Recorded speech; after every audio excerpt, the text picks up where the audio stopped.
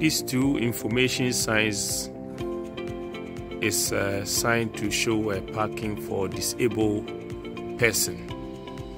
If you are disabled, you always have a sticker or a card that has this symbol below on it. You need to display this sign in front of your car, which is next to you as a driver, or you can display this sign behind your car that anyone who sees you will see that you are disabled. If you have that card, then you are allowed to park your car here anytime. But when you are sick or you are disabled and you don't have this paper or card, you are not allowed to park here. You are only allowed to wait here if you are dropping somebody, picking up somebody, offloading or loading goods.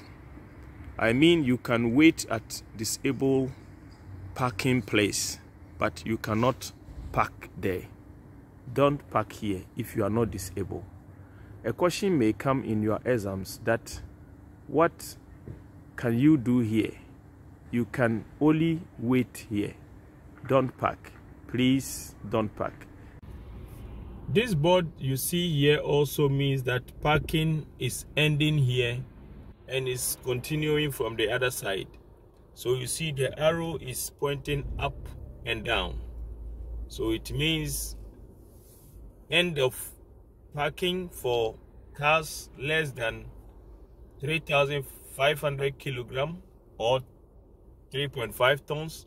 And just after this, you can also park.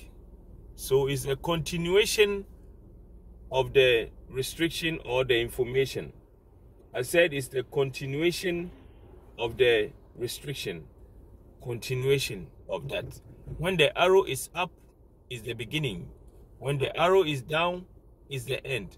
But here we are with arrow up and down. So it ended here and it's starting from there.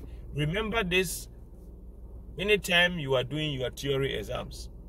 Take note, subscribe to our channel, and you are going to get more videos.